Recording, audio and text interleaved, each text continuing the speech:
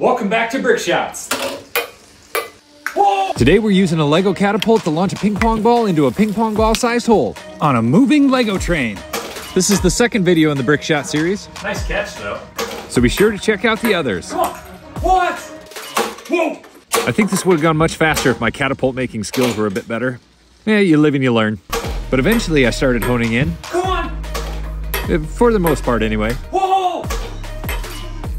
Well, that's succulents. My bucket was getting emptier by the minute. Whoa! Then even the animals started giving up on me. Come on, man.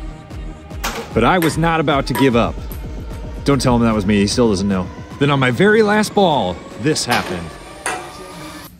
Yeah, I didn't make it. It went into the plant again. But not very far into my next bucket, I did make it. Whoa! Yeah!